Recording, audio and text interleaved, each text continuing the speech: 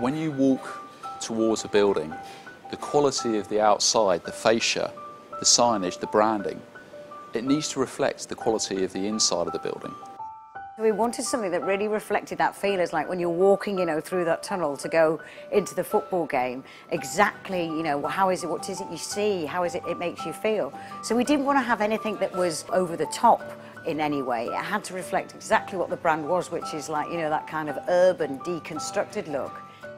They had explained to us that they were struggling to source a suitable finish for the outside of the project, and that they wanted to kind of incorporate some interesting branding within the wall finishes.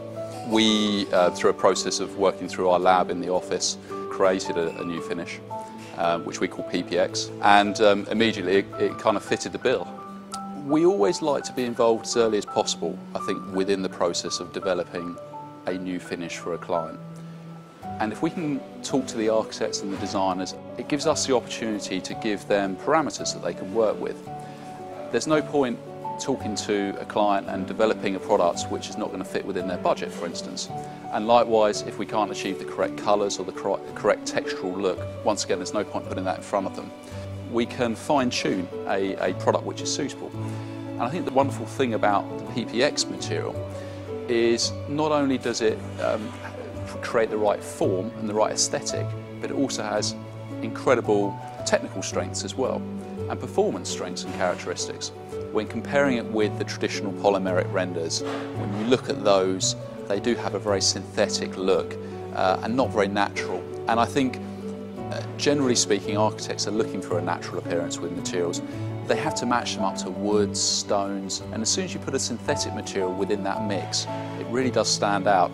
And our products don't have that synthetic look. I mean, not only does it look great, and we're really, really thrilled with the results of it, and it's maintaining itself absolutely beautifully. And believe me, it's against all kinds of weather conditions out there over the last 2 years, and it absolutely looks exactly like the first day we opened with it. People do associate Armourcoat, the actual name, with durability, with weather fastness and colour fastness.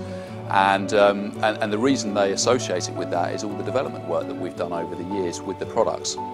I think what is critical when people specify our materials is that they are confident with the products, that it's not just going to look good today, but that it's going to look good in years to come. A lot of stuff that we had, at the opening where it just didn't do what it said on the tin.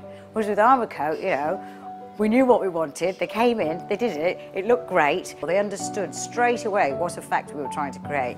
They came in and they delivered it. And it was just, I just wish everybody else could have done the same, actually.